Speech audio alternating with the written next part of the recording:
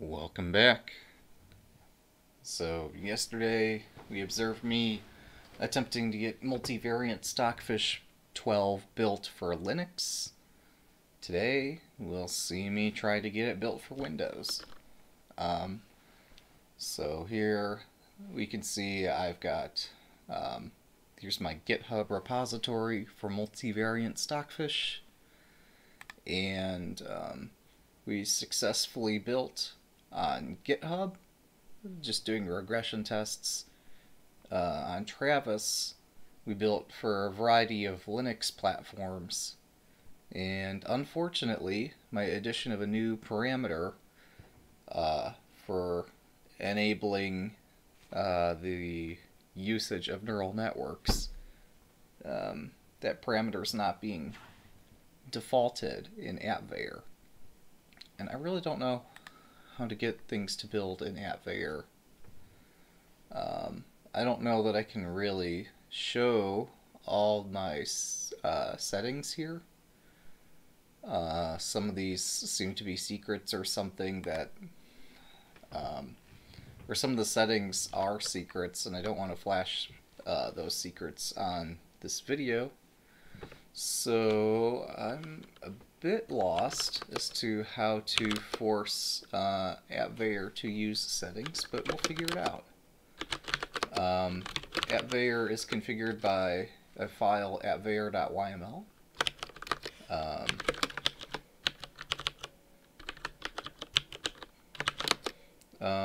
There is also an appveyor.yml in one of these directories in the Stockfish repo. It's not necessarily the easiest thing to navigate on Linux. Okay, so there is actually an issue. Last time we tried to do an Appveyor build, we had to figure things out.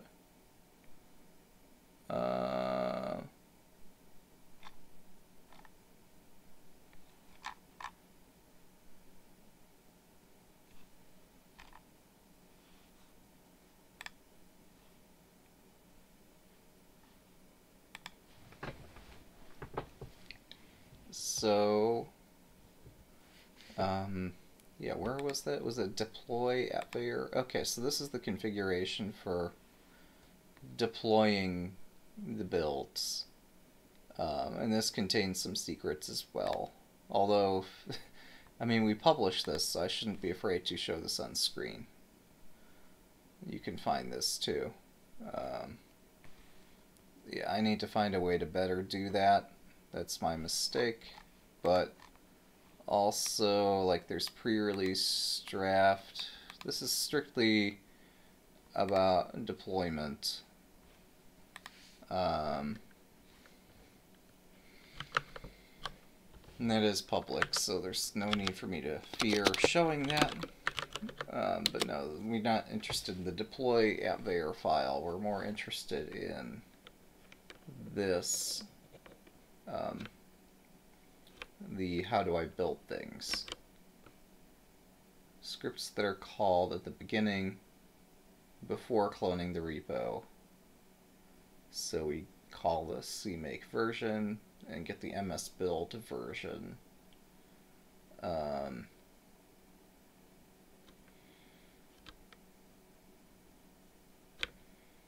And now I need to figure out somehow here we determine what build parameters to use. Oh, $A is the list of build parameters. Oh no, this is the binary file name that we're producing without the exe extension. So before build, we need to figure out what kind of binary we're building based on the platform that we're building in.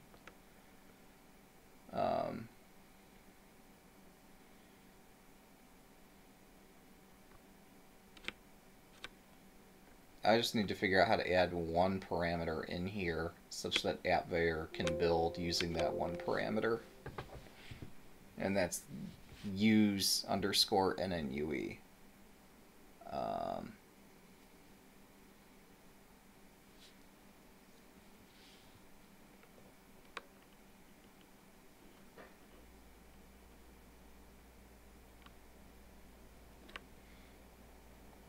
Ideally, I could parameterize that, but let's not worry about that just yet.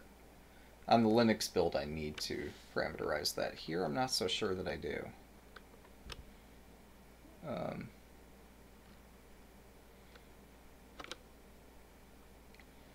CMake 3.17.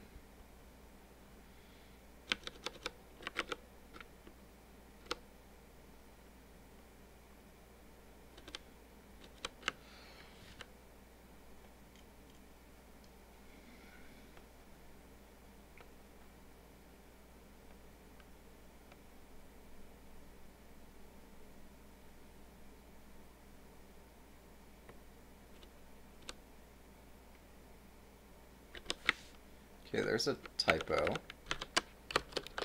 Okay, so we're generating the CMake list set text without a BOM, which is a bill of manifest, indicating what dependencies are required, I guess.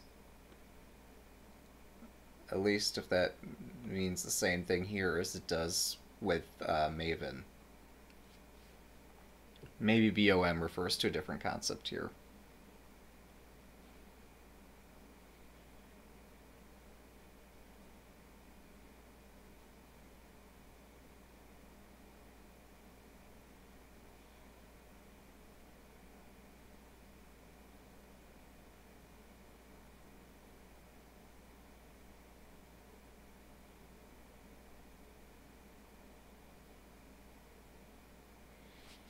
So $T, I think, represents a stream of output, which we're going to want to write, I guess, via this system IO file. So I would prefer up here to provide my additional parameter.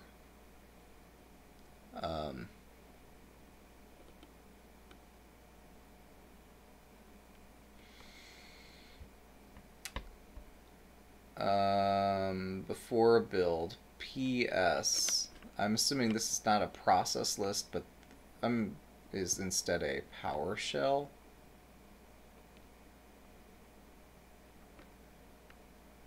If this is a PowerShell command, perhaps I can try it. This is going to be an adventure. So let's venture into the unknown. Where's my clone button? Where's my clone button from here? Somewhere here. I mean, I don't really need it, but for convenience sake, here it is. We're going to copy that and then go into GitHub Desktop. Let's just use every build tool ever for no reason. Alright, current repo. Nope. I want to switch my current repo. Like, all this is delightful, but this is not my primary focus at the moment. Repository. No, I want a different repo. Clone repository. I don't know if I already have this one or not. Okay, I do have this locally. Clone. Hopefully this will update my local copy.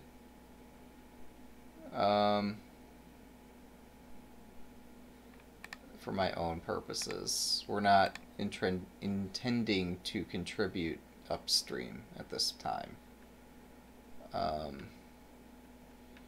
So I've got this checked out now, somewhere on my disk. So, are these the same thing? These are. Alright, fine. Wait, what? It said fetching upstream.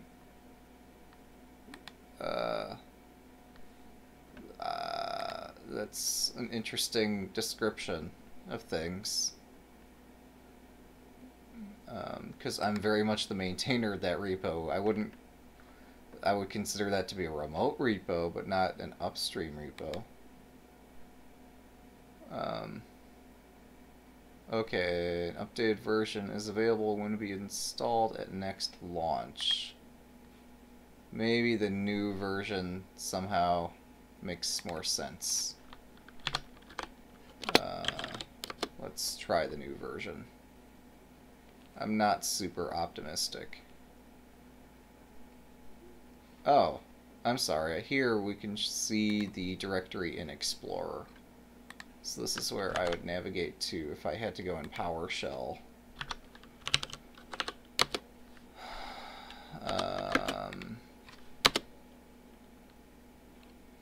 Alright. And now I guess I start just typing the commands that I find in this here terminal. This is kind of nutty. Appveyor.yml. So source is equal to I mean, let's try it, I guess.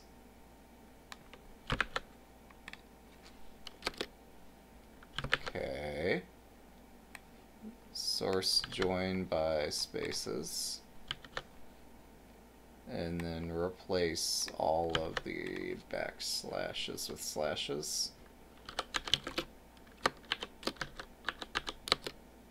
Okay, cool.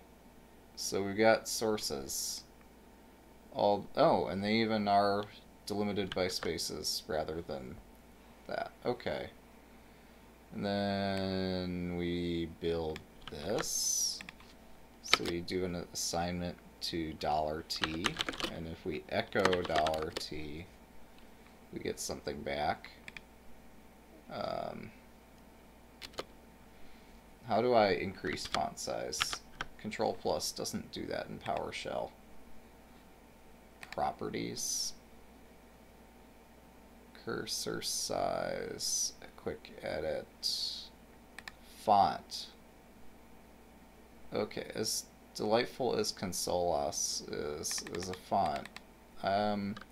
Wait, can I not select the Liberation fonts? No, we can. Okay, there we go. There we go.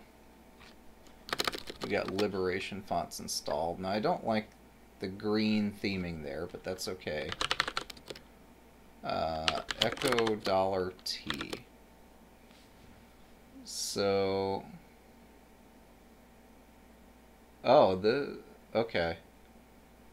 So those aren't evaluated by PowerShell. This is just a string literal. Set source files, etc. Okay.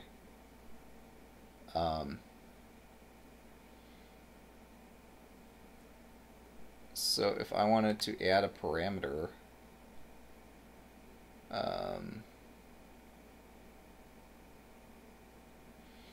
yeah, well, let's, I guess, try this as is, see if we can reproduce the build error, which should not be difficult to reproduce.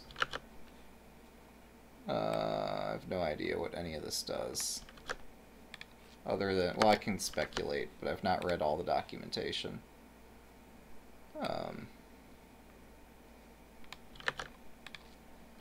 Okay, get the top line from the git log. Write the reference bench to the git log. Oh, evidently we're going to need Visual Studio 2019 installed. I knew that. Nor source or binary directory provided, both be assumed to be the same as the current working directory. But note, this warning will become a fatal error in future releases of CMake. Alright, could not find Visual Studio. So if I want a non-visual build in Windows, I need Visual Studio. Or I need to substitute a different build library. But yeah, CMake here is what evaluates this file that we've generated, CMake lists.txt. So now, oh, I guess this is like the parameter name and the parameter value, parameter name, parameter value. So if I wanted to try this in the cloud, and provide my own parameter name and value, that might be a bit non-standard. Did I just like spell it out right here? Set use NNUE to on. It can't be that easy, can it?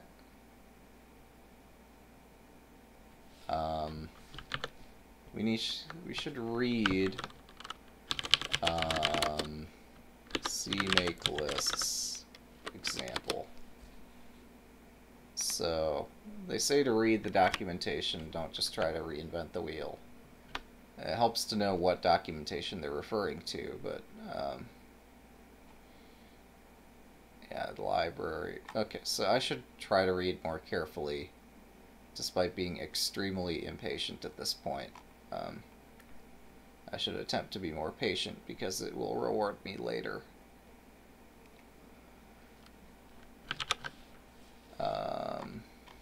Resources, documentation, CMake 3.18. I mean, we could upgrade this to 3.18 while we're at it. Command line tools, interactive dialogues, reference manuals, and guides. Guides, CMake tutorial. The CMake tutorial provides a step-by-step guide that covers common build system issues. So step 1 is an executable built from source. So we can set our project, we can set the minimum required CMake version. Curiously, yeah, so even though this is the minimum required version, this is not the maximum required version. Okay, interesting. So it's possible, even though I'm specifying 3.17, maybe Appveyor is providing 3.18 anyway, so I don't need to worry about managing that right now. Project, configure file. Oh, so this would generally be where you'd specify parameters like that. Fair enough. So maybe it's a mistake that I'm providing this use NNUE in the make file instead of in a header file.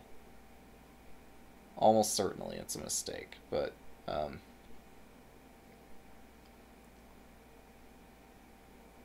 so build and test, add a library. No, that's cool. I just want to know like how I set environment variables. I don't need everything here, and I think that well, I don't know. Target, compile definitions, compile options. That's what I'm looking for, I think.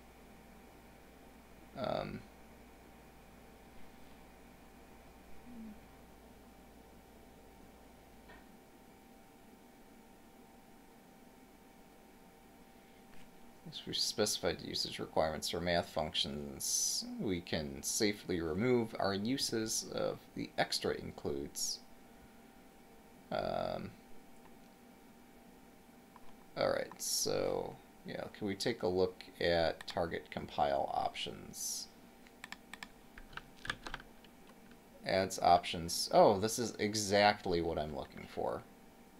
Adds compile options to a target. How is this capturing on the screen? You can't see. Now you can. Target compile options. So, yeah, this...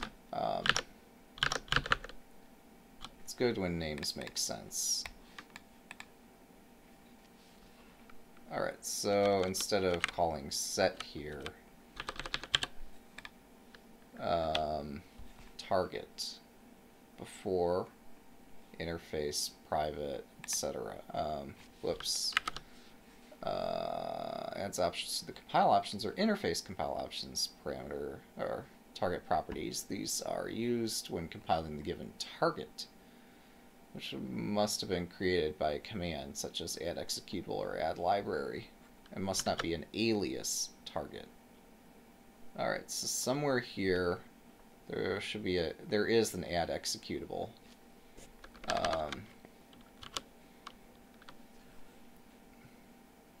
So target. Wait, so add executable is defining a target of Stockfish. Name macOS bundle excludes from all, source 1, source 2, etc. So here, this is saying for the same target name.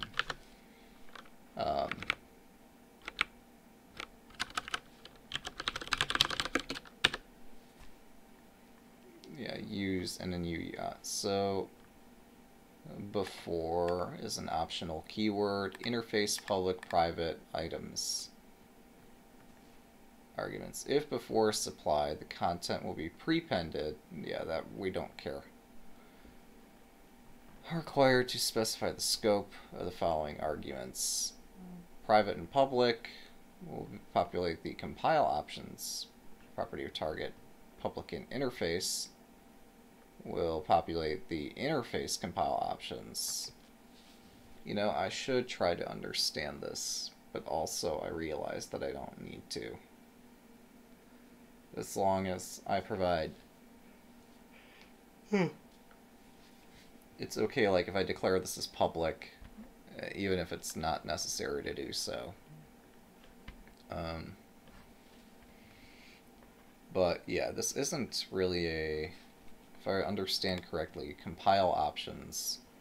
This is just the verbatim list to pass to the compiler, not to some external thing, whereas interface compile options, yeah, this is a list for determining what the target link libraries for external library interfacing.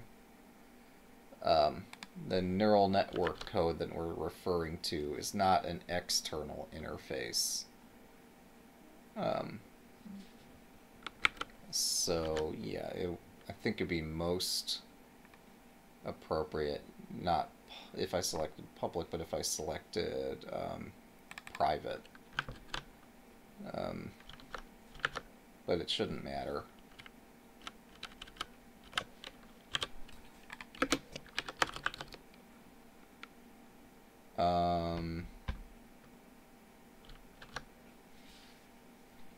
Wait, so this Appveyor build... Oh, I see. So there is no invocation of the make net target, which is in the make file, because, right, we're using CMake. So in lieu of having a committed CMake lists.txt file, instead we're embedding all of this into the YML, the Appveyor configuration. Okay. I see.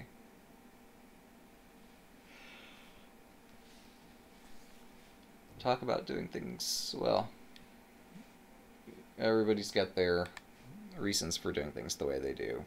And this, I guess, cuts out CMake and tries not to use it while for network code. Yeah, this is a build step rather than something that's put into the CMake lists file. Now, argument format for target compile options. So private, I think, is correct because we just want this to be used for compiling our binary, not for linking with other libraries. It wouldn't matter, but arguments may use the generator expressions with $. You see the CMake generator expressions for available expressions.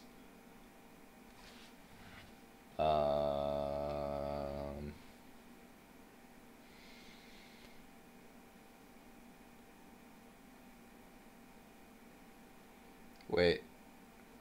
Dash D A dash DB becomes dash DAB. So apparently, not only does this take parameters, but you can actually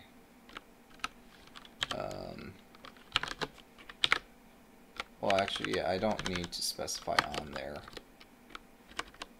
So I think this is right. Or maybe this is right. I don't know.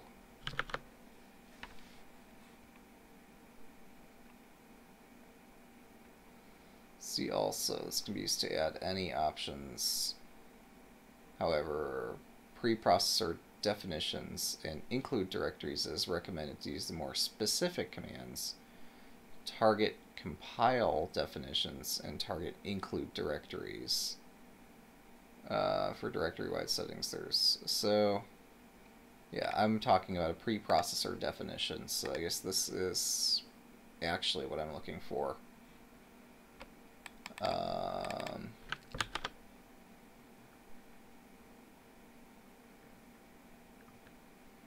Oh, thank God.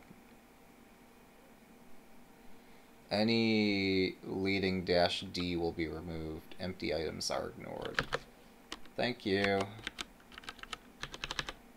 But yeah, this is good that we are dealing with the pit of success. Wait. Target compile options, target compile definitions is what I've changed now. Okay. This documentation is so well structured that even an idiot like me can figure it out.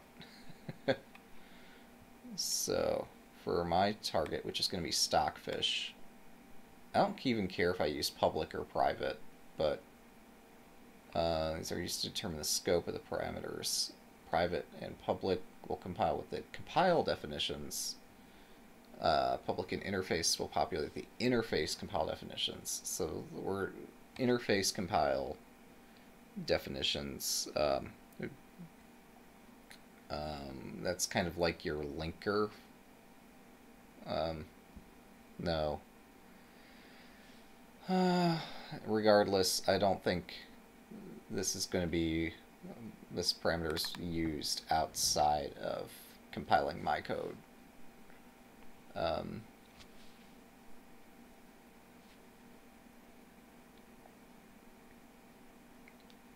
Oh, curiously, yeah, this this build configuration is going to hard code the neural network right into the binary, which it's great that that's a default behavior, but what's less great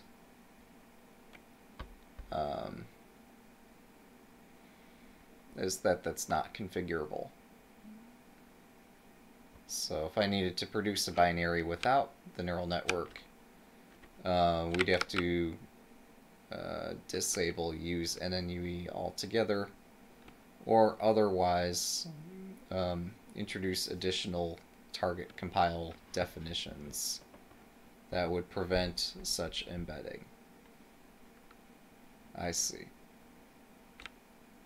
Verbosity minimal. This is the other thing that made my this complicated my debugging the other day. I guess we're saving disk space or making it otherwise easy to see what happened. Alright. Public defu. Alright, so I think we have enough information.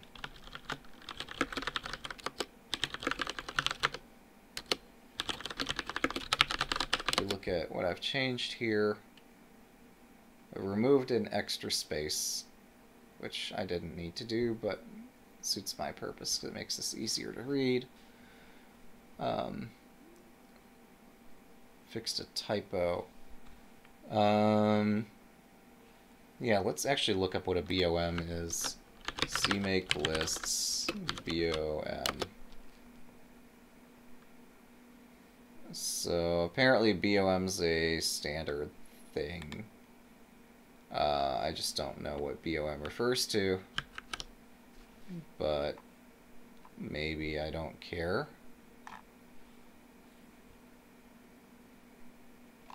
Maybe it does refer to a bill of materials, or whatever the same concept is that's used in Maven. But, yeah, evidently to find what BOM refers to with respect to CMake, ask someone who knows, because the documentation's not extremely clear. But yeah, let's give this a shot. Git checkout Appveyor test. Git add. Well, we've already done the git add. Git commit test. No. What do we want to commit this with? Add target compile. Use NNUE2 Stockfish to CMake target list. No, that's not even right. To CMake compile definitions. Close enough. At any rate, we should see some attempt to build things. Whoops, I clicked something, but it didn't. Okay. So Appveyor test has recent pushes. This is actually attempting to invoke Appveyor, so we can watch in real time as this attempts to do something. No artifacts found matching Stockfish Windows path. No artifacts were uploaded. Yeah, I was afraid of that. What did I break this time? Shit. Maybe I didn't break anything this time.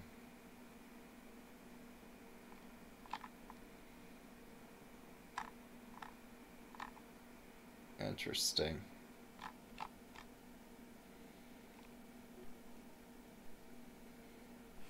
Make. Depend. Error 1 ignored. Downloading. Make. Strip. Stockfish exe no file. Alright. Well, I did something dumb. That's no surprise to anyone.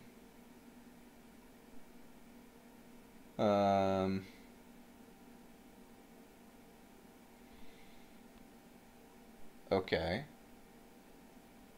No artifacts found matching Stockfish Windows path.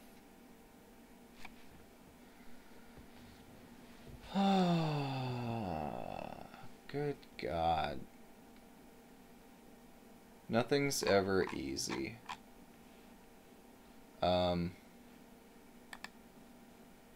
Current build. Now, I thought a build here was constituted of multiple things, not just the singular Windows environment. I thought there were like 4 environments that we were trying to build with respect to. Okay, yes, I'm not completely crazy. We have 4 jobs. I think 1 for each kind of architecture we're trying to build for. Our first attempt failed.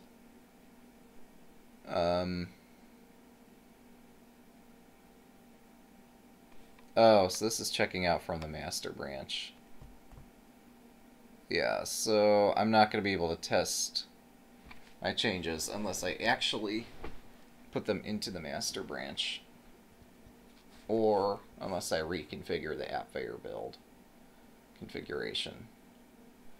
So this git clone branch equals master, that's not something configured. Is that configured in the YML?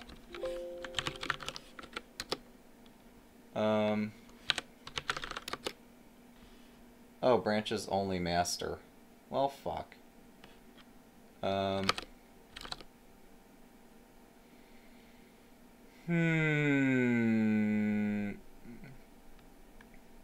not super happy about that.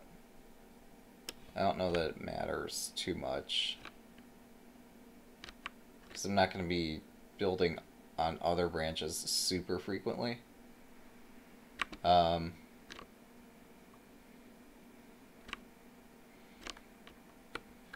Alright, yes, so we're gonna, for purposes of conducting a test,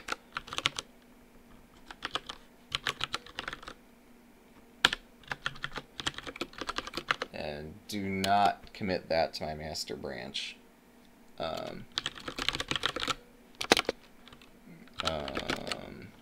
Compile using branch, no.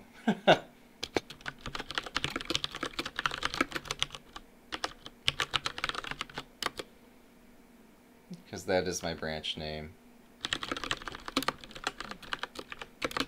So yeah, we've changed master to Appveyor test, and we'll see whether this test fares any better.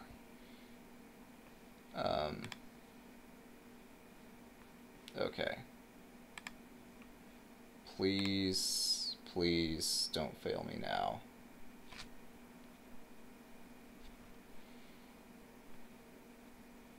Okay, branch equals Appveyor test. So this should contain...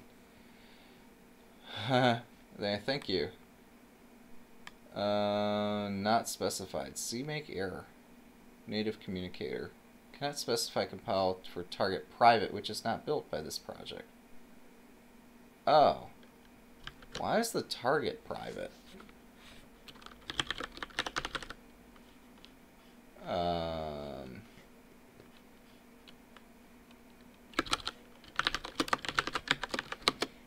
So I didn't think I was building for a target named private. Oh, I messed up. I got this backwards. This is how we need to specify the parameters. Private use NNUE.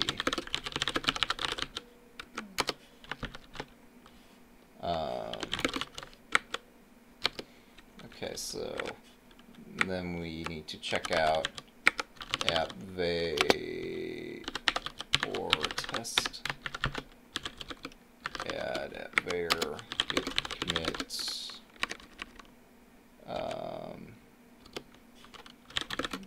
Push F, and we're pushing the Appveyor test branch again to the cloud. So let's try not being dyslexic this time. Alright. That's delightful how this provides near instantaneous feedback. Whereas Travis, I'm just doing tons and tons of builds. Travis, I'm having to refresh from time to time. Just, I don't know. Maybe just I have Travis doing too much work and it's not the most responsive thing ever. This UI is super responsive.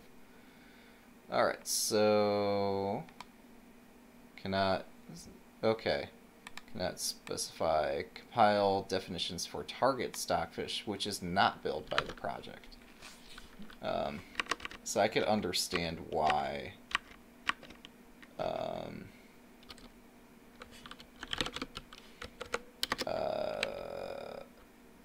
I think I know why this target compile definitions is not considered valid here.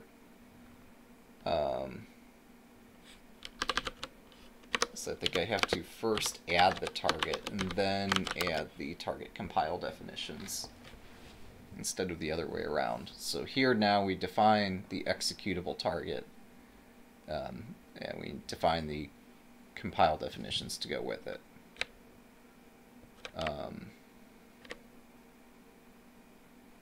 That should work better.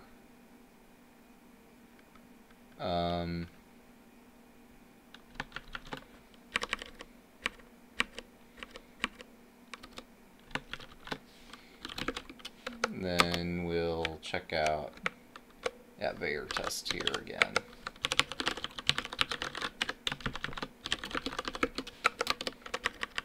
And there's our commit message. Push. Maybe we'll get this before build number 1000. What are the odds? We're at 1.0.976. And I apologize if this is sending emails to anyone other than myself. It's not my intent to, like, wake anybody else up. But, let's see. So now our error. Wait, really? Did I mess that up again? For target private. I didn't think I specified that the target was private.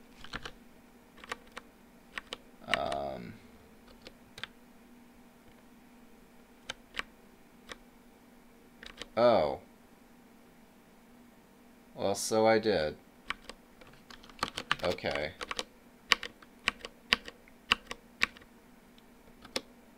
So, yeah, Stockfish is the target name.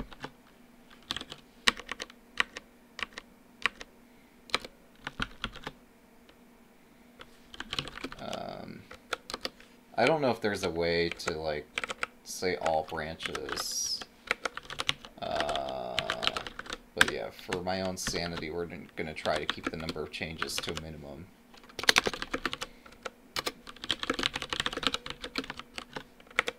Yeah, git push force. So we're going to see if I specify the parameters in a valid ordering. Do I get a meaningful result back? Okay.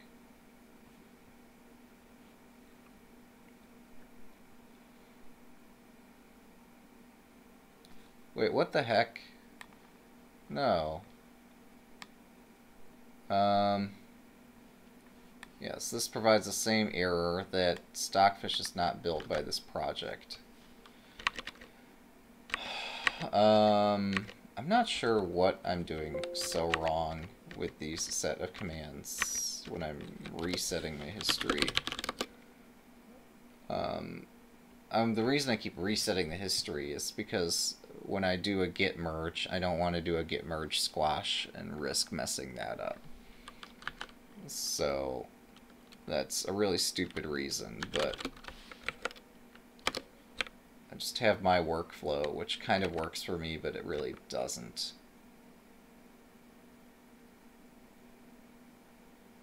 Oh, I see what I messed up. So first of all, I need to do this. Second, this comma belongs at the end of this line. Delete this comma, stick it here at the end of this line. Third, before I do the git commit, what's this command I was doing to amend my commit. Before I do that, I have to add the file that I'm intending to commit. So there's the file we're intending to commit right there. And now if I look at my file that I just committed, I mean, you look at the file system, yes, this is what we intended to commit. Git status shows like the current status of the file. Git log app, git diff head -1 with head shows that I actually committed my file this time, which is probably a thing worth doing.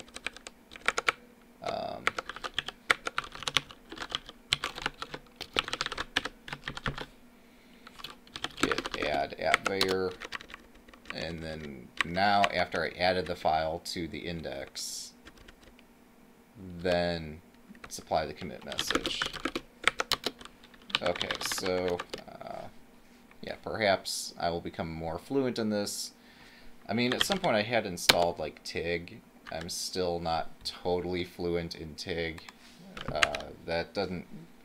TIG doesn't work super great with that dark background, just given my weird terminal setup stuff. Hang on, so target file definitions, Stockfish, which is not built by this project. Okay.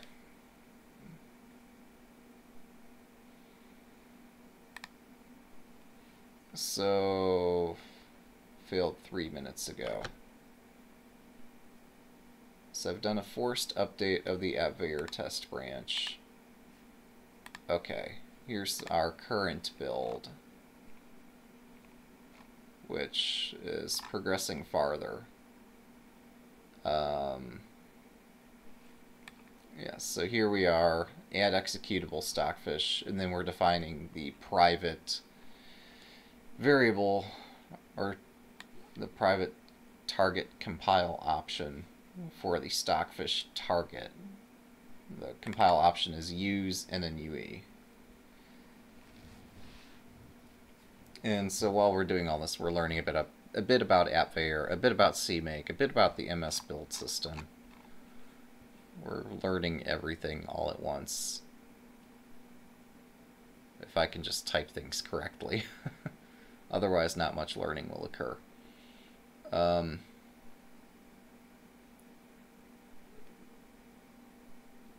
Oh, hang on. So we're compiling all this code.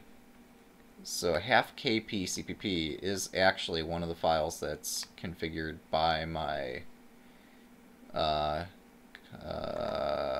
yeah, I think I've achieved my aim.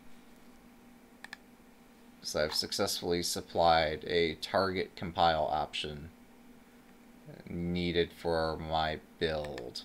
And why was this build option required? This is required because this is analogous to what I've done for the GNU Make suite, or Make tools, which, where did I supply that? That's in source. There's a make file. Wait. Oh, yeah, I could show... Yeah, that's kind of a mess. Yeah, let's show the history of this make file, though. I just want the history of this file. Okay, there we go. So I added a new parameter here, which conditionally enables some of my code. It's actually worth noting, now that I understand how to provide compile options, I can look into doing something similar for variants with my Windows build. I'm actually curious how my Windows build functions at all, given that I have not supplied like all of my chess variants. So like here, well, I guess to find that out I'd have to install Visual Studio and walk through PowerShell and observe what it's doing. but there's this large stanza in my make file which specifies here's the variants I want you to enable for this particular build. Somehow these are specified when building an Appveyor, or my Appveyor build is not producing what we want. So it shouldn't matter. One way or the other, this is just used for regression testing anyway, unless somebody's actually downloading these images. So yeah, we had a build success. So I assume that this is not the official. Yeah, I could look at what Nicholas does in his project sometime and see how he does Windows builds and LLVM builds and such if I'm actually curious about it. Alright, so then we have the 64-bit platform. This should also work. It's a bit of a hassle that and perhaps a bit of a mistake on my part even. Git checkout.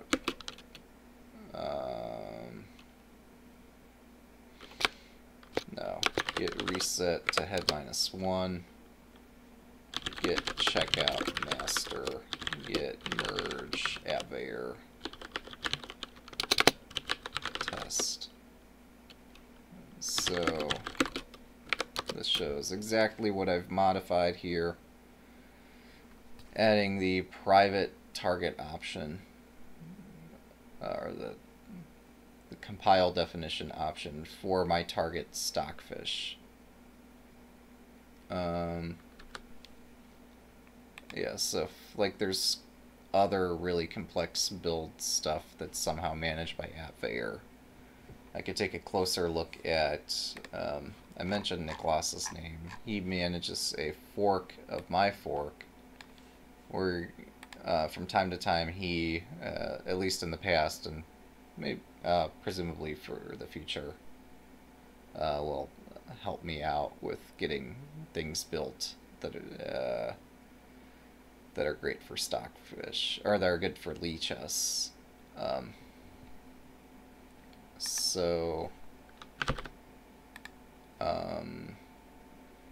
Yeah, I'm glad to manage my source code. I'm not super happy about having to manage builds, so that's why I had to beg, and thankfully Lichess devs are accommodating. But yeah, it's nice that they can help figure out cross-platform stuff, so I don't have to worry too much about that.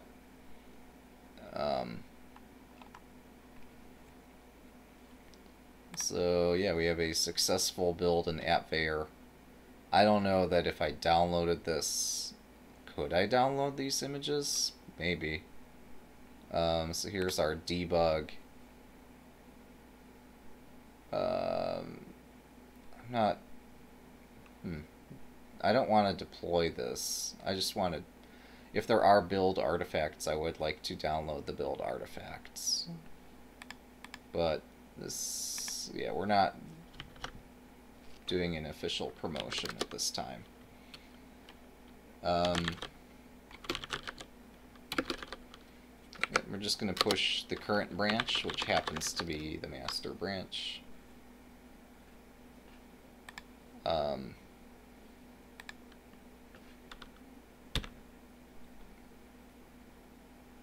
And in turn, I want to delete my test branch, Appveyor test.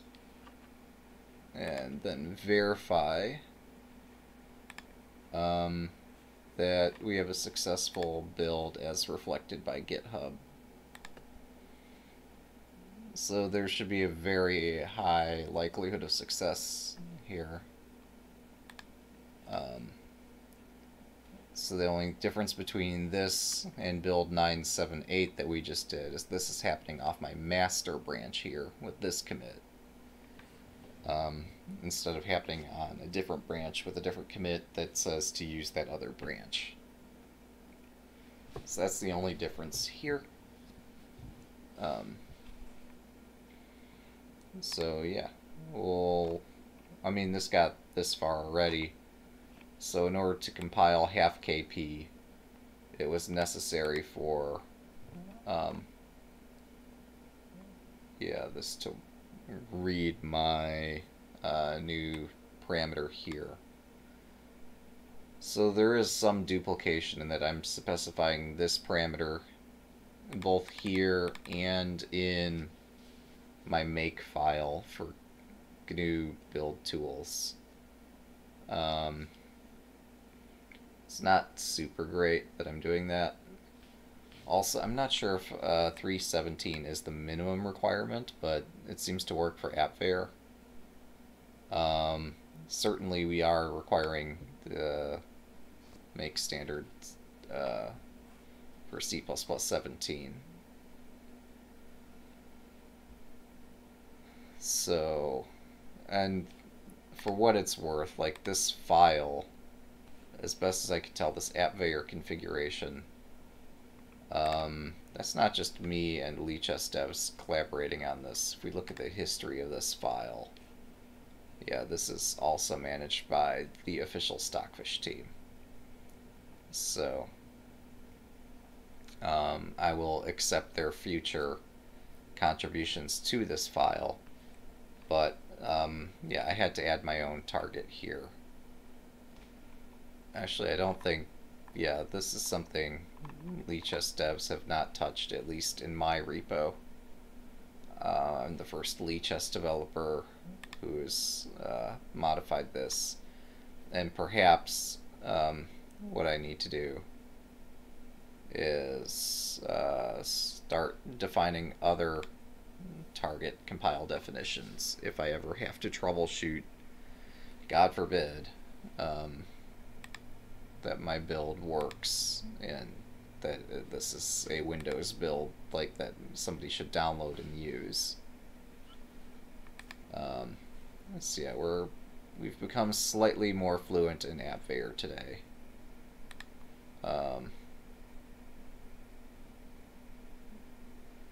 So that's exciting. Wait, artifacts? Okay, so this is how we push artifacts. I want the things that were built. I want those artifacts. I want to download them and see. I want to vey my app. I think they mean convey, and they do explain this, but yeah, this is the Appveyor site, the continuous integration pipeline that's frequently used by parties other than me to automatically build and convey apps, both debug and release for various platforms. So I'm slightly more fluent in this than I used to be, just enough to be dangerous. People are going to ask me, where do we get my project built for Windows? And I think I'm soon going to have an answer for that. Because I'm starting to understand. I've started to read the documentation. Previously, I didn't care too much about this Appveyor build because it was way over my head. Now it's slightly less over my head than it used to be. I actually start to have some understanding now that I've read some documentation, because I had a problem I was interested in solving, which was I want to be able to build with or without my neural network dependencies. And in order to get that working the way I liked to get that working in Linux, granted, there was another option. Instead of in my code defining, let's see, so you saw the other day I had defined a position.h that, where'd it go? If def use at NUE. So you have a positive check for a variable. I could have done something similar to what the official Stockfish team did with, where'd they put that? Evaluate.cpp? somewhere in here they defined like if a parameter, if not defined, NNUE de-embedding off. I could have used a strategy like this where I look for the absence of an off thing. I just thought this is going to get confusing long term if I tried to abide by this kind of strategy. So, yeah, I prefer to avoid double negation or even single negation where necessary. Or rather, to only use single negation if necessary, but try to abide by using positive definitions of flags and such. It just makes things easier to maintain in the long term. Even if short term, there's a bit of a headache involved. So, yeah, if I wanted to build on Appveyor without embedding the neural network, I would have to go out of my way to add this NNUE embedding off target compile option to my CMake lists file that's dynamically generated. It's crazy to me that there must be some valid reason why CMake list is dynamically generated as opposed to parameterized. Because CMake is a useful tool for cross-platform builds. It's really unfortunate, at least so I hear, that the official Stockfish team goes out of their way to maintain their own build tools, their own makefile that has tons and tons of options, rather than trusting CMake. They have this tremendously complex makefile. And fine, this is the way they're familiar with doing things. This gives them the control they desire. Okay, good for them. But yeah, I had to laugh a little bit. So recently, before my changes, they had introduced like support for haiku. Where was that done? So yeah, they check the arch. So like here, they're having to do some pretty complex stuff, and historically, I mean, this is just evolved the way it has over time, based on needing to address a single requirement at a time. There was never a need to replace this make file with CMake, but yeah, they're having to check all these architecture flags. Or rather, this is a list of all the valid architectures that they support for compilation and cross-compilation on Linux.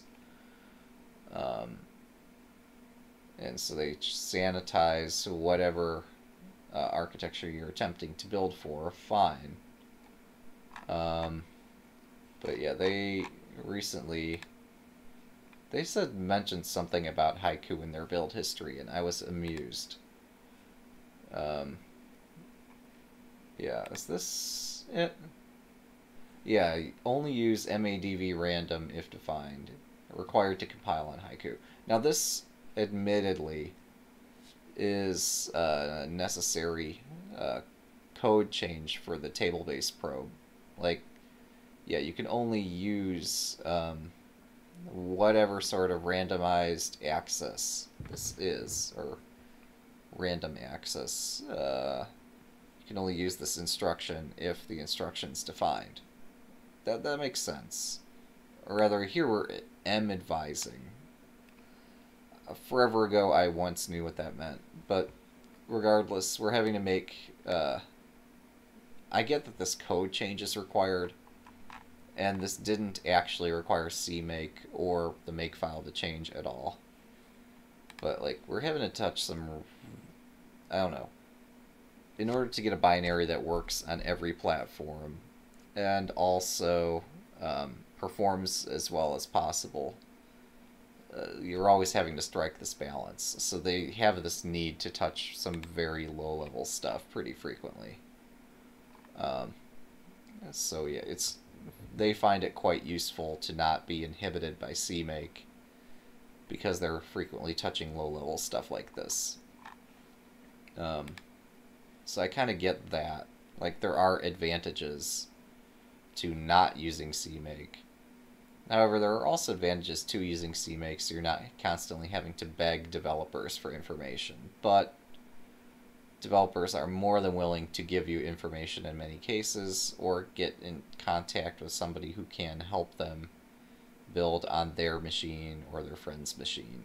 So, because communication amidst all this incredible team, I don't know how I find the contributor list. I mean, yes, there is the author's file, but that's not necessarily the same thing. So 36 people have committed directly to this contributor list. This contributor list spans 179 lines of code, 179 minus like 14, and there's a couple comments in there. So there's almost 200 collaborators, contributors that are submitting code. Communication among this team is extraordinary. Things are well documented. There's an excellent build pipeline in place. This team has achieved many excellent things.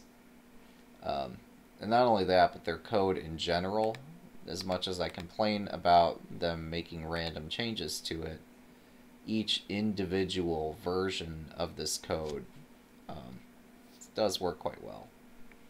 And is the easiest to read chess project that does the complex stuff that you'll ever find. There are easier chess projects that build engines that are simpler than this. But if you're looking for a top-of-the-line chess engine that's open source, and you want to start adding your own evaluation function or something, this Stockfish, either my version or the official Stockfish version, are pretty great.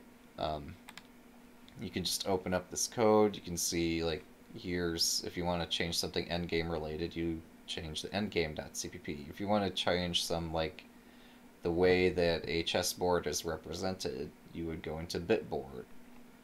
If you're wanting to try some, like, special operator that operates on bit masks and such. So this is a very modular repository. If you're wanting to change this main function and say, like, your name is awesome, yeah, here's the main function, have at it. If you're wanting to, I guess more practical would be if you wanted to print out something additional every time the engine ran. If you wanted to add, like, a some sort of cryptocurrency miner, you could put that right into the main function. Like, this is open source. Doesn't mean people are going to download what you did, but yeah, if I wanted to, like, put a cryptocurrency miner into Stockfish, I would just go into this main function and call some third-party library, and then at some point make a call to my whatever my wallet would be and put things into it. I'm not interested in that. I want to work with people and collaborate on good, high-quality software. So I'm not, like, super into the whole mining thing. At least not in here, of course. But if I really were desperate for that sort of contribution, yeah, I guess I would have to do something like that. But I'm not in any way interested in that. But I'm just saying, like, if you want to modify this code, it's all open source. It's under the GPL license. If I were to add some sort of miner like that, you could fork my repo and take out my mining code. Like, this license is super permissive. Basically, the requirement here is that if you're distributing... Yeah, in fact, this does allow for commercial use. So if I wanted to sell you a copy of my engine, I could sell it to you. Under the terms that I also have to give you the source code. So that would not make me a lot of money, because I would sell it to one person and then they distribute the code freely since they have the license to do so. yeah, this GPL license is brilliant and deals with some problems that um, had been happening even if, um, I don't know, just in general, there are problems in academia versus industry, where industry would like to collaborate with academia, and academia wouldn't always hold the industry accountable to this sort of requirement for a license. So, like, sometimes the industry could submit code to certain people at certain universities, and they would have a right to inspect it, but not to share it even with their colleagues. Um, and so the GPL and MIT and other open source licenses set a standard and kind of embarrass the industry into sharing their things if they want academia to take them seriously. Now, it doesn't mean that like industry's always going to bow to the standard here, which is really any open source license. It doesn't have to be MIT, doesn't have to be GPL, could be something else, but it's good to have standards among engineers. So, um, and this is kind of why I'm so insistent that when people want my help with their pet project, I ask them, um, is what you're working on an open source project that you're willing to collaborate with anyone and allow them to redistribute the repo? And if they say no, I'm not as inclined to assist. But yeah, no, I've helped several developers like add continuous integration pipelines to their project so they could troubleshoot what's going wrong. Um, it's good to collaborate on open source projects. So yeah, Appveyor built with my changes. I admit I'm still confused. Like, yes, that my master branch built, I'm not really looking to deploy, but if there were a way that I could download one of these binaries, that would be kind of cool. Old artifacts are not retained. Thank you. But yeah, this build did not include any artifacts. I think because the end of this configuration, the end of this appveyor.yml, specifies that only under some very special circumstances do we want to upload artifacts. I thought I saw that here somewhere. Maybe I didn't. Maybe I imagined it.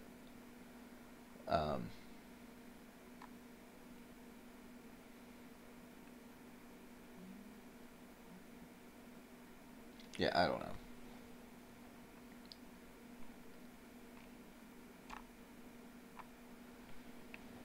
I could maybe look closer into some of those things and start producing Windows builds just in general. I'm more than happy just to stay completely on a Linux platform and allow other people to manage all the Windows builds, but maybe at some point I'll be interested in trying to build on Windows and release on Windows. I'm not right now because that's too much for me to keep track of. Yeah, so the official Stockfish team is still collaborating. By the way, even though I'm looking at this strictly in GitHub, there is a official Stockfish forum. I don't know, I don't recall whether this repo links to it or not. But yeah, the site here is official, stockfishchest.org. If you want to get involved, you can either contribute resources to their cloud, you can write code with them, or this is the forum that I was referencing. So like this, they have at least 200 people participating. This is too much noise for me. But yeah, like here, if you're having a problem, you just communicate here, I'm having a problem, and the conversation will start here. This is where they discuss most of their ideas and such. So if you wanted to be super active in this engine development for some reason, maybe you have some esoteric platform like Haiku that you're trying to build on.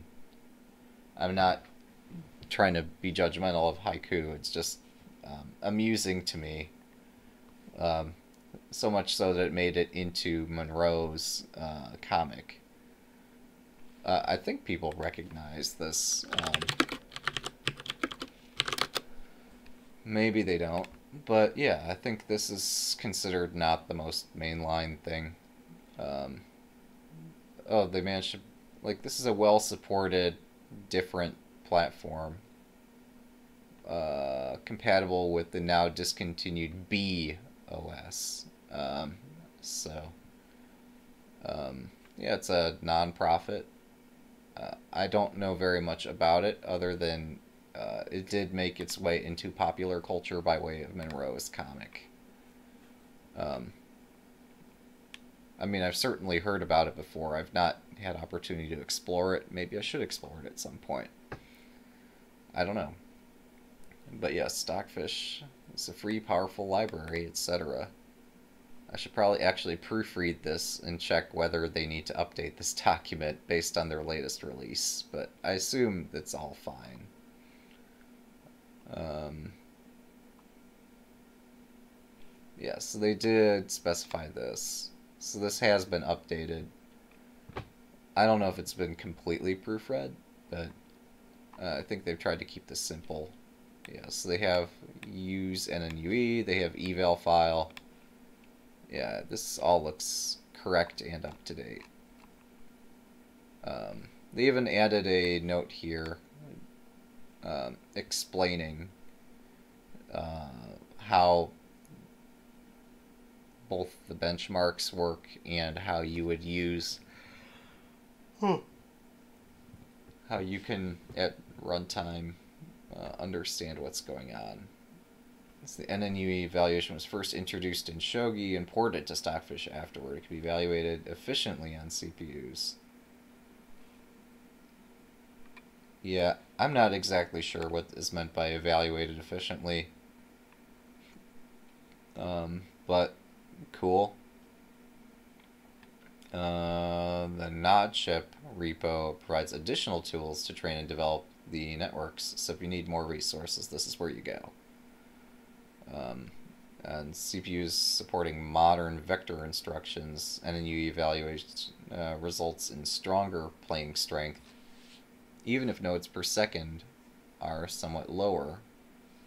So this is excellent context. So yeah, this team does well at communicating both in its forum and in its official documentation. I'm impressed. So probably I would understand things better if I were following everything that were discussed, or at least the main topics that were discussed here.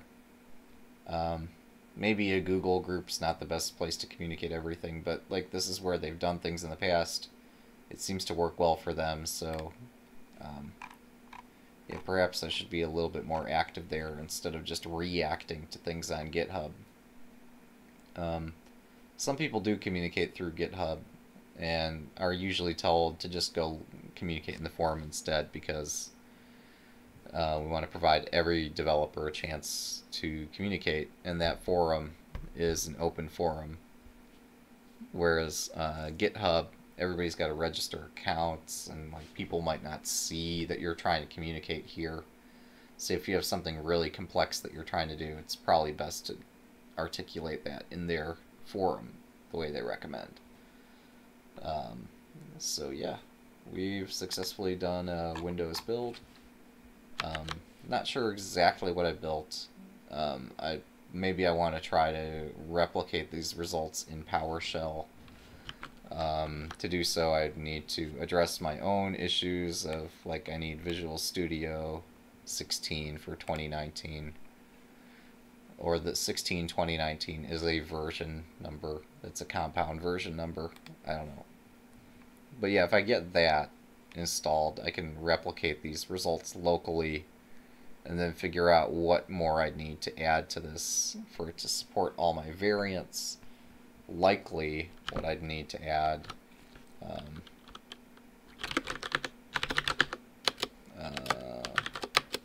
is just like all this anti-chess, anti-helpmate, atomic, bughouse, etc. I likely need to just add private target compile definitions that would work in Appveyor to integrate with, or to pass those from Appveyor to CMake, so CMake can compile Stockfish with support for all the variants up in this cloud.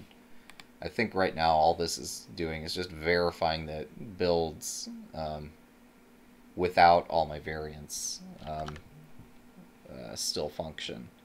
But I might want to add 4 more pipelines. So in addition to supporting x86 and x64, both debug and release, I probably want to do a variant build for each of these that has all my additional stuff. Because yeah, I mean, it's great that I'm maintaining parity on Windows builds if all my flags are disabled. But it could be interesting to actually enable these flags and deliver binaries that people could use on Windows and not bind everyone into a Linux platform, even though I'm not fully fluent in like Windows builds and stuff. Actually, I'm not totally sure if I could distribute these binaries or not. I assume that the Visual Studio and CMake and such are licensed such that I could distribute binaries, but I don't know if I have a valid license with Visual Studio for nonprofit development. I don't know. There's a lot to explore. If I had to, maybe I guess I could start a fundraiser so that I could build things on Windows and give you guys the binaries. But right now I'm, so far I've just been pursuing things using the free and open source tools. And maybe there's a way I could do such free and open source tooling even with a Windows build. And just avoid the whole embrace extinguish pattern. I don't want to embrace any commercial build tools that reduce my freedom to be able to build things in the future. Or so I would prefer to use completely free open tools to build Windows binaries that will give me the license and give you the license to be able to build things on your own as well. I don't know whether such tools exist for Windows. Like, obviously, this build pipeline uses Visual Studio. I'm not super happy about that, but this is just the path that's been chosen. At least on Appveyor, you seem to be able to run that for free. I don't know if you can distribute the binaries or not legally, but things build is the point. So that was a rant and a half. So we verified that my build does function correctly. And we can go over here. Oh, this reminds me. So the next step now, well, I've been stalling for time. I trust that this build is going to complete on Travis, because I haven't changed anything since the previous commit. My only changes have been with respect to Appveyor, not with respect to this issue.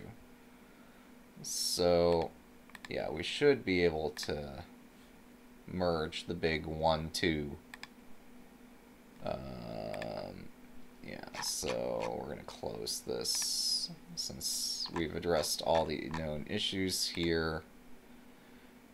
Are there other known issues? Like, yes, I want greater support for neural networks with variants. Not everything's going to make the version 12 cutoff, and that's okay. Variants that do have support with neural networks, however limited, and I'm not saying that you always want to use the neural networks when running chess variants, but ones where it's at least possible to do so can be found in this benchmark.cpp file. So standard chess can use both neural network and classical evaluation. Anti-chess cannot. Atomic chess cannot. Crazy House cannot. But yeah, you can see from this list those which I've already gotten working, like King of the Hill, where the object is to get your king onto the center square, or to checkmate. this was not too hard to get working. The others, considerable work has to be done to figure out like how to I don't know. And maybe I should take a look at that Nod Chips repository and look at what tools he has to offer. He or she, that is. Yeah, but just because this says mixed, this means that when we run the benchmark, that suite, there's a set of test positions per variant. And when we run all those test positions to a depth of, I think, 13 half moves, 13 plies, mixed indicates that we alternate between using neural networks and not using them. Whereas classical indicates that we're never going to use a neural network as part of the benchmark. So ones that are marked classical here indicate that if you try to run this engine using a neural network, that's not supported behavior yet. This is the best way I could think of documenting esoteric stuff like that. So I complain about other people, but I should also look at the beam in my own eye and my own failure to document things. I could write out I should write something. I don't know. For right now, I'm having to collaborate or explain myself not in documentation form, but just as questions arise. I do my best I can to try to answer them. I mean, all this documentation's accurate. It just doesn't. I'm just not specifying that this is going to work for all variants. There are some variants for which it does not work. And I have an issue to track that.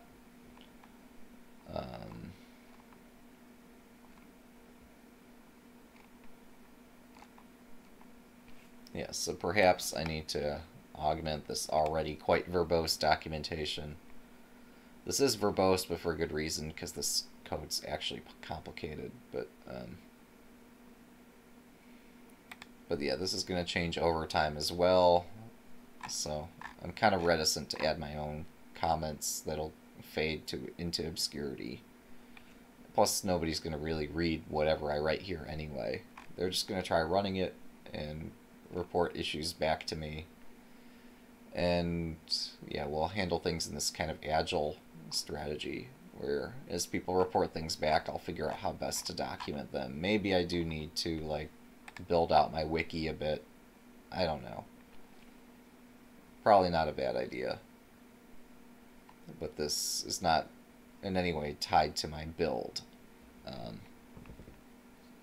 Like I can still commit into my repo, and I can make changes to this wiki independently. So, yes, I'm stalling for time. We're going to wait until we get this green check mark here on the Travis build, which, okay, should not take more than another 20 minutes, because there is a build timeout parameter of 50 minutes here, and no individual step is allowed to take more than 10 minutes, so we're stalling for time. We could check on how is my build going, or how is my bot running on Lichess. Is anybody challenging my bot? Do I need to challenge my bot because nobody has recently? I don't know. Recently, Weiss 1.1 had been released, and its author had been making the bot play against my bot. So this here is my bot competing against a human, bishop to c4. And we see that this bot, as predicted, the engine outpaces the human once more.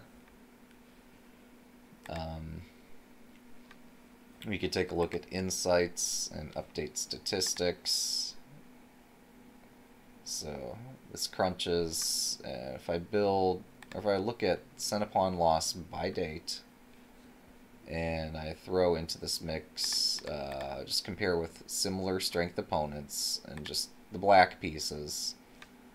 Yeah, as of late, as of 2020 08 18, average Centipon loss has dropped from 17.3 to 9.2 against similar strength opponents. I don't know.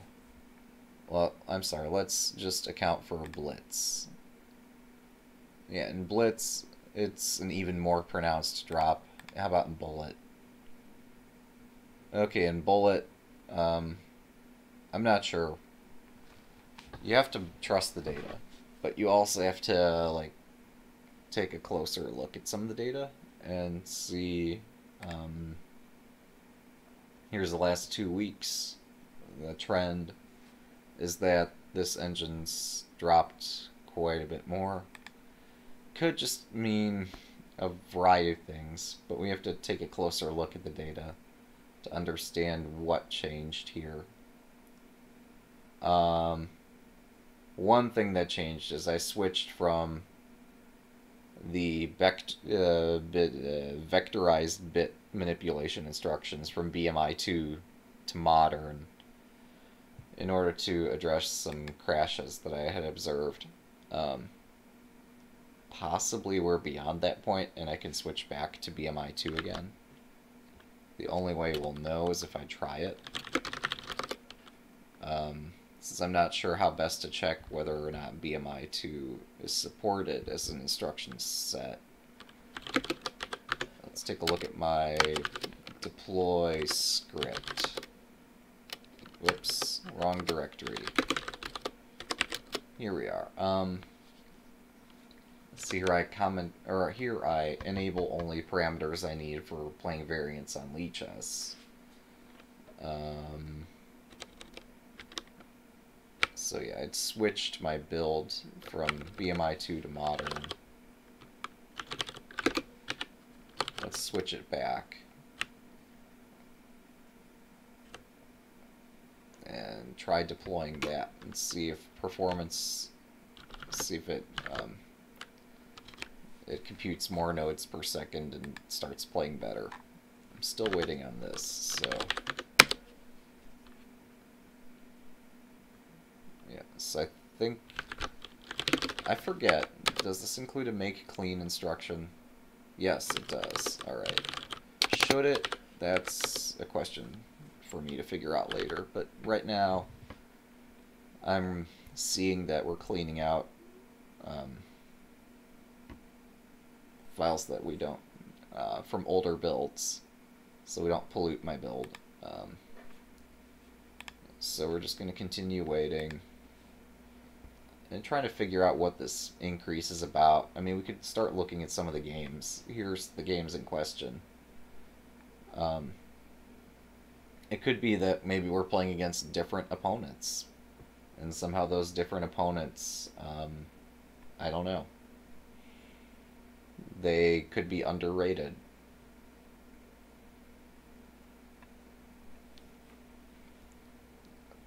Whereas maybe past weeks we played against opponents and they were appropriately rated or something.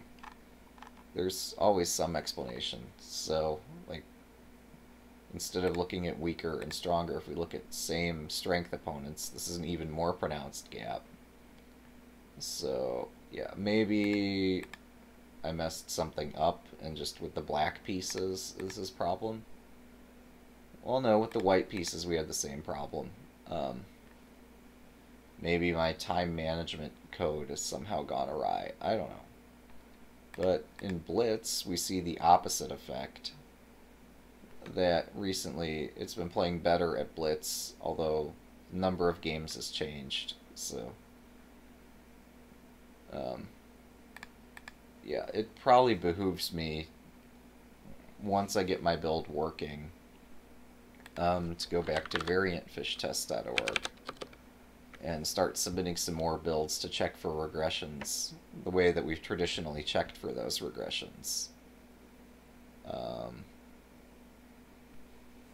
So right now this is mostly building fairy stockfish, but now that I have my new parameter, I can parameterize my build. I don't actually know.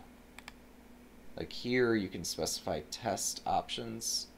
These are not the same thing as compile flags. So if I wanted to compile my engine on this cluster, I would have to check out my code and then produce a fork, and in that fork I'd have to specify I'd have to manipulate this make file to change the default behavior to not do any of the neural network specific operations. So to change this part of the make file just so I can build on this cluster, which does not support neural network architecture just yet.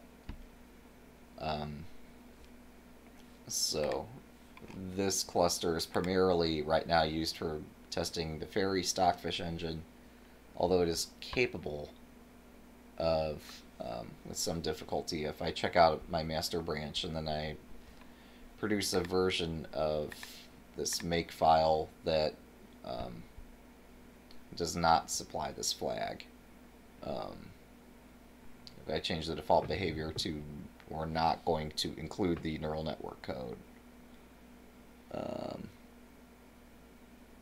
Yeah, maybe this is something I change before. I don't know. I'm so confused. So, yeah, maybe I change this to by default, do not include all the neural network dependencies or that architecture. And then I could manipulate Travis to reintroduce it. But so I'm struggling with a few things here. I want my code to build on Appveyor. I want my code to build on Travis. I want my code to build on GitHub. Ideally, I would like this to be compilable with or without neural network support. So introducing this flag is a good thing. The default value or behavior should be that we're going to use this architecture, or at least support it, even if we're not using it. So to support that, yeah, this is probably the appropriate thing to do. And our benchmarks do test both with and without using neural networks, but the architecture by default, what I'm talking about here is that this entire directory is NNUE, architectures, features, layers, all this stuff. This is built into Stockfish, as well as some evaluation code here. So by default, we do include not only the eval namespace, which we've always had for tracing and evaluating code, or the evaluation function, but new is all this neural network stuff. And so now we have a flag to say maybe we don't want to compile with all this neural network stuff because we don't understand it all. But by default, we're going to have this enabled in every build. Except I'm going to need a way to change that default for this cluster. Or I'm going to need to submit a patch to this cluster to somehow specify that default. That to specify an override to say no, don't use any of the neural network architecture right now.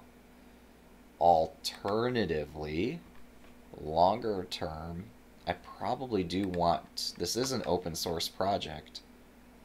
The other engine that we're testing here, Fairy Stockfish, is also an open source project. So I could contribute neural network support to both projects. And then not have to worry about going out of my way to disable support for neural networks. But yeah, right now, the official Stockfish team, and I think rightfully so, indicate that they don't want this neural network thing to be experimental forever. They would like to have, I'm sorry, the official Stockfish team has this policy that every time they commit a functional change, they put the build number, the number of positions that are evaluated during a benchmark run, they put that right into the commit message. So this is a reproducible build that can be verified by way of this number. If you just run the set of positions in benchmark.cpp, so if you're running that script, you should always end up with that number, or something's wrong with either the way things are built or perhaps even your machine. But yeah, they have all these test positions, and if you search these to a depth of 13 half moves, 13 plies, you'll always end up with that number, or something's different on your machine. So they use that to troubleshoot whether or not your machine's behaving the same way as everybody else's machine. And sometimes they've had to fix code that was using things like an unstable sort. Sometimes they have to dig in and fix some really low-level things or accommodate certain compilers or certain architectures. It's like sometimes they do have to change the Stockfish code. I mean, the most recent example of that was when dealing with large endgame table-based files. Yeah, we only need... So they introduced this. I don't entirely understand how madvise works, but in terms of table-based probing code, we're providing a hint to the compiler about the memory alignment of something.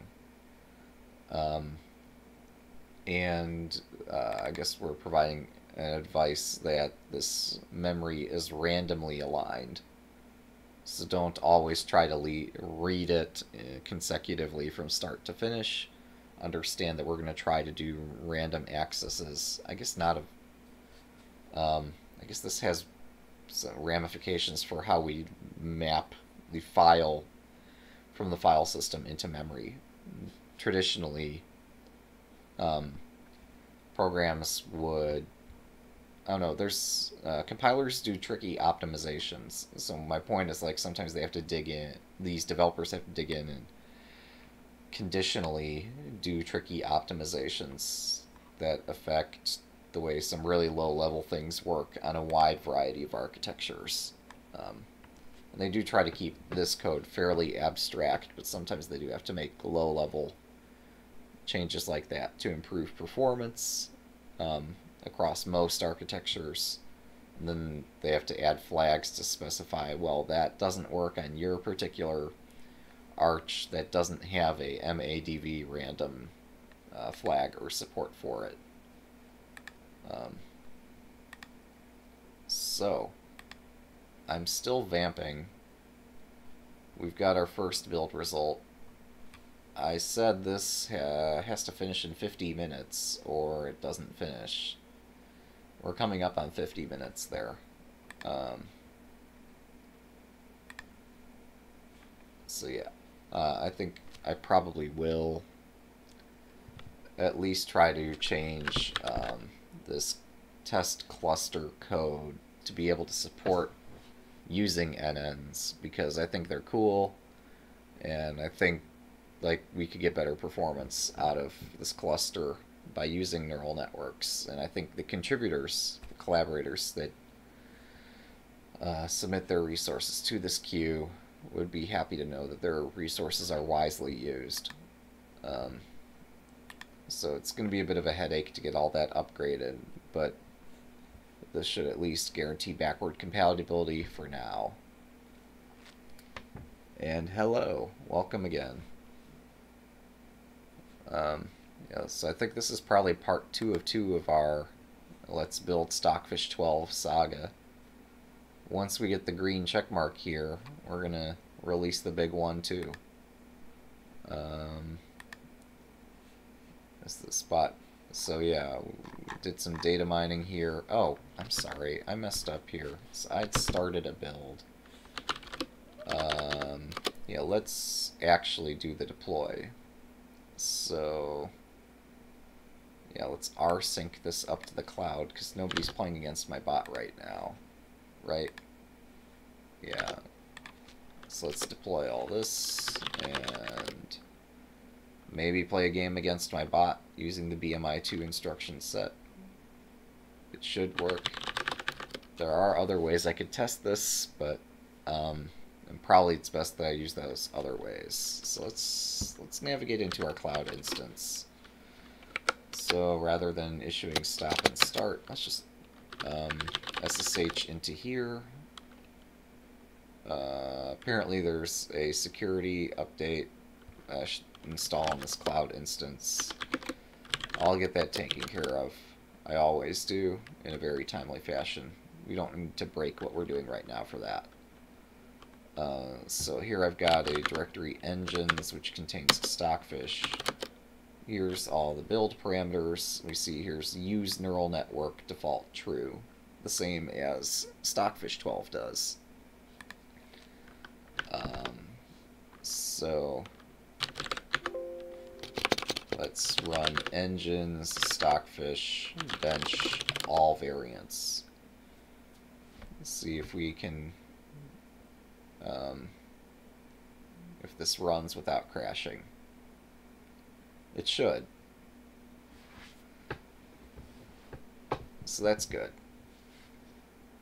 So we have a successful run of all variants. I now realize a bit of the folly of my ways here. If I wanted to troubleshoot or to debug, let's do an actual debug build. So profile guided optimization, but with how about this time with debugging enabled? Yeah, let's put all the diagnostic code in place.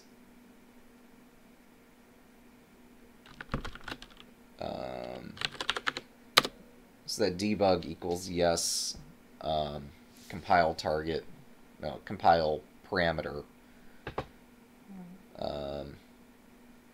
will, where is it? Somewhere in here there's a ndebug flag that's normally provided, and I think now there's a ddebug which enables all the debugging code.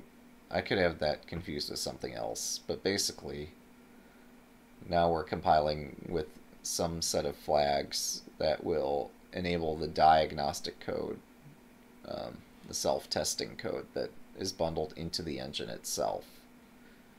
That was most frequently used in the build pipeline, but you can actually run the diagnostic code on any machine. So I want to run a test with that enabled. So yeah, right now this is gathering statistics, which should not take too long. And once we have those statistics, we rebuild the binary with whatever. So this is performing a profile-guided optimization build, which is taking all the statistics that were collected during the previous benchmark run and tuning parts of the binary somehow. I forget if this has license to reorder steps like full link time optimization or not. Alright, so let's deploy this instance up to my cloud. Come on, this can't take forever, can it? My cloud is not powerful enough to do this compilation, so that's why I'm doing this all locally. Alright, it's still deploying. You can do it. That's taking forever to deploy and leaves me mildly concerned that this diagnostic code is like ginormous or something. Or I just forgot to hit the enter key. I thought I did, but yeah. How many bytes? It sent 3 million bytes, so maybe that is kind of a large binary. I don't know. So engine Stockfish. Wait. Bench for all variants. Wait, what? If I can spell bench, I'll have better results. Alright, so this is running all the diagnostic code.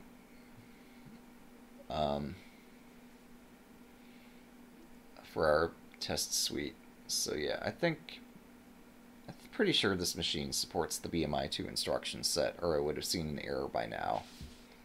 I can also parameterize this. I could say, like, let's do, instead of 16 megabytes of memory, let's do 128 megabytes of memory.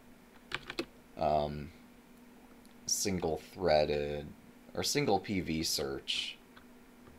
Let's do dual PV search at a depth of 21. So this search will run many, many more positions. Again, nobody's challenging this right now, which is a good thing, because I would have to kill my test if somebody were to challenge this, since it's running on a single CPU. So we have 144 test positions that we're going to be searching to a depth of 21 ply. Maybe while that's cooking, I should also, yeah, let's do a build for, 1 second. I'm going to mute for 1 second here.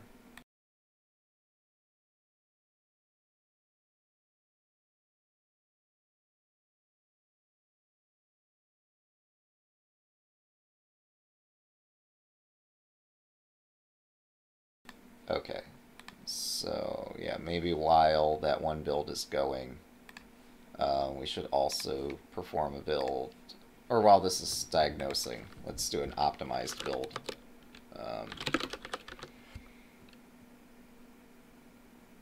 Alright, Walker, Texas Ranger, the movie 3D, was considered by Warner Bros. However, technology to create visual effects will never be possible. Okay.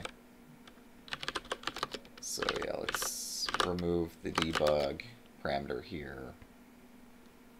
Make clean, etc. So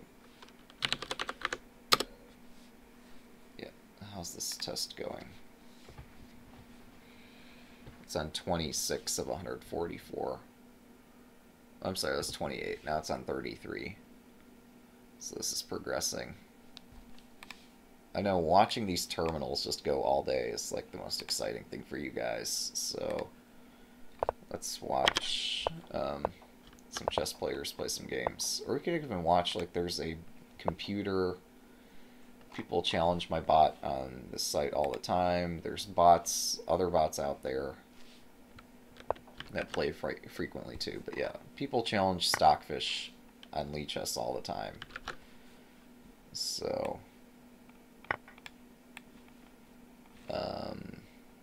okay, I guess this layout will work. Or maybe I give us this layout for now, while I'm in the midst of building everything. Oh yeah, on Lichess you can actually demand takebacks. Forgot about that. So yeah, if you see a whole bunch of pieces just jumping around, chances are a human didn't quite like the outcome it got against Stockfish and is demanding a takeback. And it's kind of nice that the site permits that.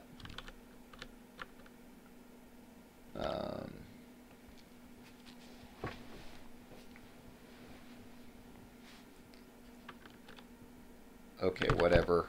I'm gonna abort my test.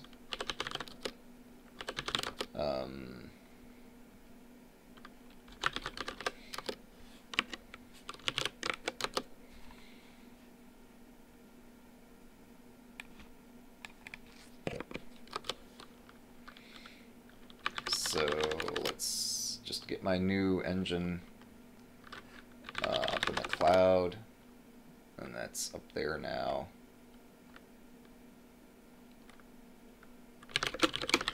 And my size of my binary is half a meg. That's not bad.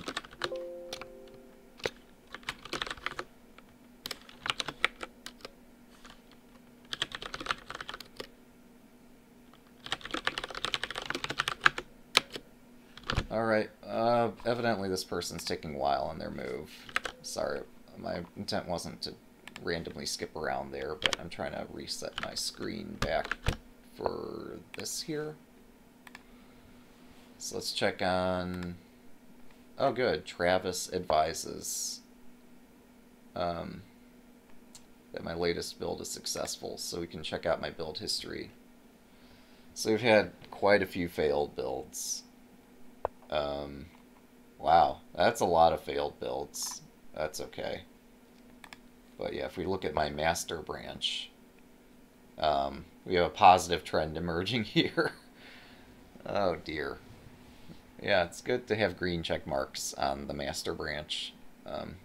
So yeah, we have the go-ahead on Travis.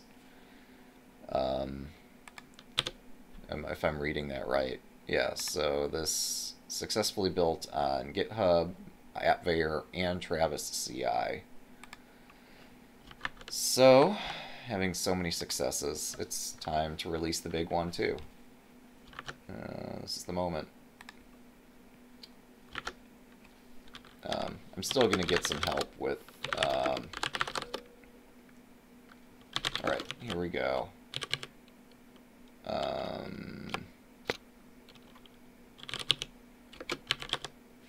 So we're going to merge. Hang on.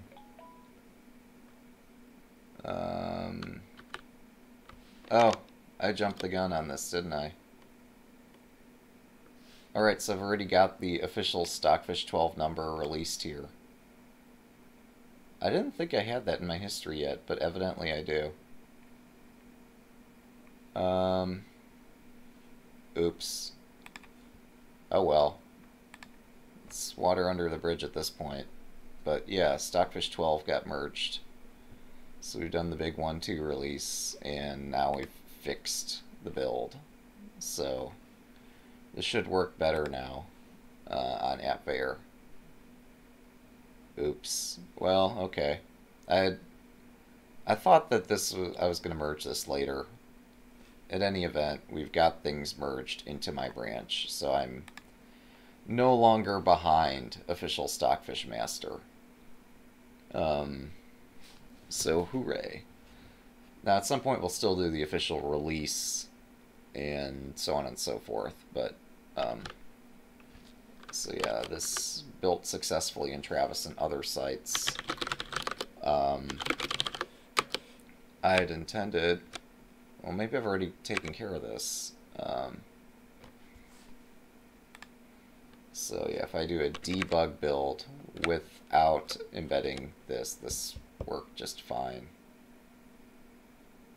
I'm confused why my builds have been so fast, but I can't worry too much about that right now.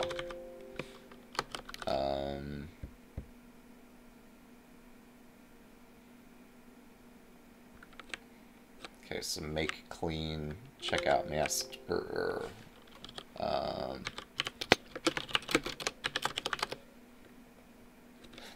Make net. Okay.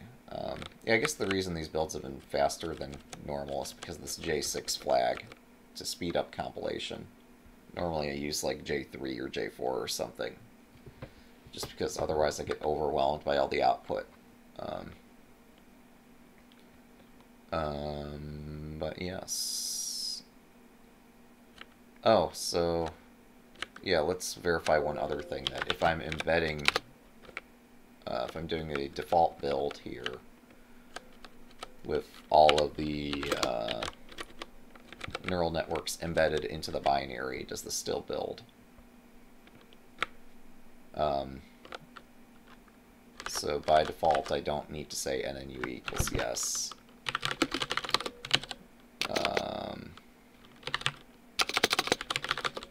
So let's have at it. This is going to run all the tests with all the standard parameters, doing a standard debug build. If this completes successfully, then we'll go back and do a standard build without all the debugging.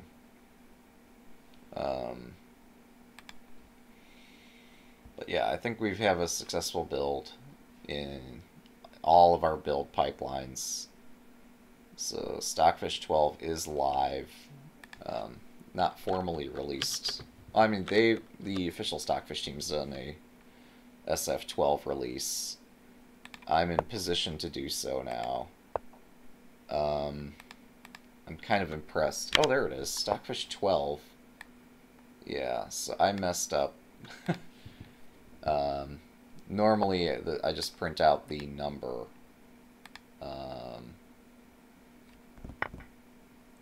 So I could get this to print out just Stockfish 12 instead of Stockfish 12 multi-V. That's a formatting error. I can fix that. But normally this just prints out the date of the build.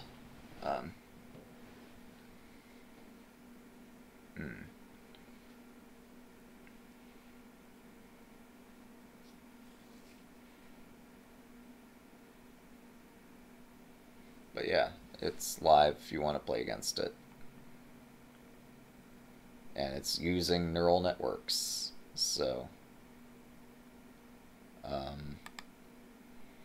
I think the real gain with the neural network is that there's some excellent tools for tuning them. Like, the official Stockfish team has always been using, well, they've previously been using SPSA-based tuning, which has many advantages. But, yeah, I need to take a closer look at what NodChip exactly did that made this neural network so much easier to tune than the lists of parameters that have traditionally been used.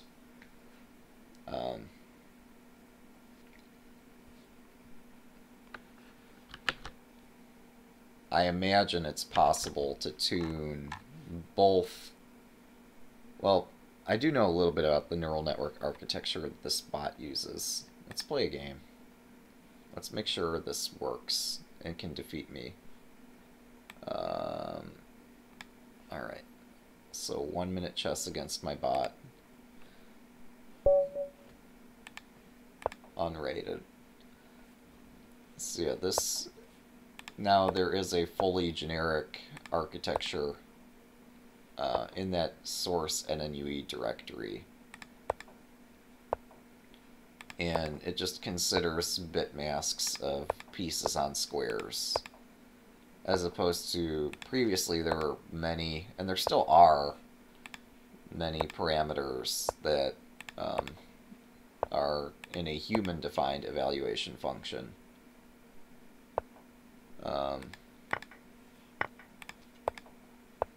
I'm never going to win against my bot, just for the record. Neural network or otherwise. It seems extremely unlikely that I would defeat an engine at 1 minute chess. And I don't think changing the speed is going to improve my chances either. Oh. Oh, you sneaky, sneaky bot.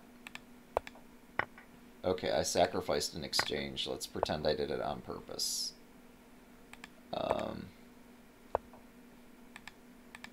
Yikes. Alright. Yeah, this is not going well. Let's try a sneaky checkmate. Okay, whatever. You win, Stockfish. Well played. Well played. So, let's see. Puzzle testing started. So it got through the first two tests, which are the move generation succeeded. Following that, the set of benchmark positions succeeded. Now I have a custom set of variant, well, very few puzzles for variants. And just verifying that the engine can score at least 90% on that set of positions. Just get the correct answers to a set of challenges. And then after that test concludes, the final test is the memory leak checker.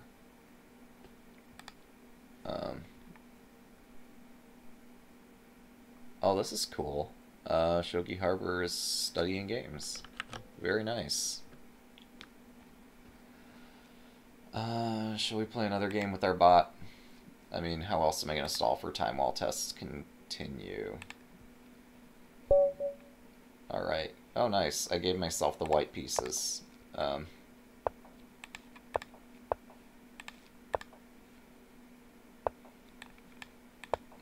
Maybe I should stop doing that in case, like, maybe if I give myself the black pieces against my bot, then when I get paired with humans, maybe I'll get the white pieces more often.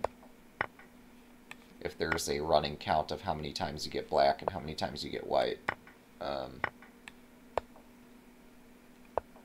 should have taken the knight. I have takebacks disabled. I'm annoyed. Shit. I've lost. I am losing so badly right now.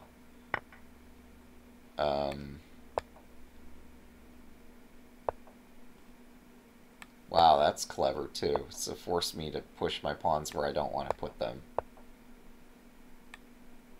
I thought I had a square for my queen. Do I not? Okay, so now if the bishop retreats, you fork my queen and bishop. So I have to take here.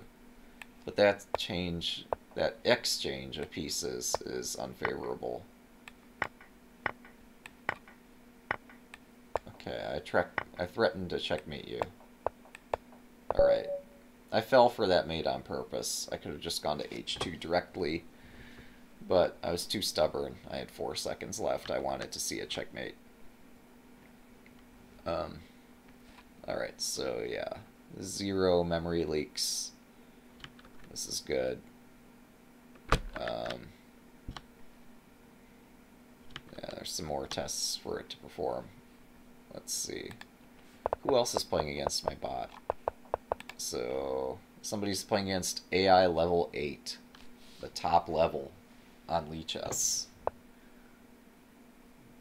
Oh, hang on, maybe I should update my stream title to no longer say, like, CMake and Windows and stuff. Yeah, because we are done with the Windows build aspect of this. And I had expected to just make so much fanfare and pomp and circumstance out of putting the 1.2 in my project, and now I realize that it's already there. The release number got put in yesterday, and I accidentally published it this morning while troubleshooting other stuff. Yep, the AI can spot this. Oh, and then you have your takebacks, of course. Yeah, this engine doesn't mind takebacks at all. Maybe it should mind. Maybe at some point it'll take on more of a coaching role and help people improve their chess. I don't know. Alright, all my tests completed successfully. And by that, just as I switched to this perspective, yeah, here we see, there's my terminal, which shows instrumented testing okay. This doesn't show that all the previous tests were okay, but they were, because my shell script executes all the tests in sequence and only executes the next test if the previous one was successful. And the final test here was making sure there are no memory leaks, etc. So yeah, my whole everything executed correctly for an optimized debug build. As for a release build, I could set debug equals no and go through the same exercise. But yeah, this should be just fine. So this time building without all the diagnostic codes in place. Checked out master, already got the neural network downloaded, so... But yeah, we've released Stockfish 12, and trust me, this test will behave the same with and without debug enabled, or I'm going to come back and do another stream explaining why not. But yeah, this is great. This all works. We've released Stockfish... Well, I've built Stockfish 12. I've not formally released it in GitHub or had Leechus help me with orchestrating the release onto their site. But yeah, expect... well, I can't say anything for certain. But expect a release either when Leechus can... afford their resources to help me orchestrate the release, or when I can afford the time to figure out how to orchestrate a release on Windows, Linux, OS X, Android, LLVM, so it could take a long time for me to figure out how to build on every platform. But if I could figure all of that out, I might do my own release, but that seems most unlikely. I'd be much happier if Leechus could just help me out like they've done. They've done me favors in the past helping me get this released. I think they're all excited about this neural network stuff as I am. So, yeah, I'm going to ask them for assistance orchestrating a release. We'll see if and when they're available for helping me out with that. And if not, it's all open source. Maybe you guys can help me do the release. I don't know. Give it time. Alright, but yeah, we've been going for a couple hours at this point. We went several hours yesterday. Everything seems to be working as well as possible at this point, so this is probably the best point at which to call it. If you want to play against Stockfish 12, you can challenge it. I will, I guess, update this to print out just the word Stockfish 12 and not put out this other weird string at the end. So, yeah. That's very exciting. Thanks for watching, and have a good day.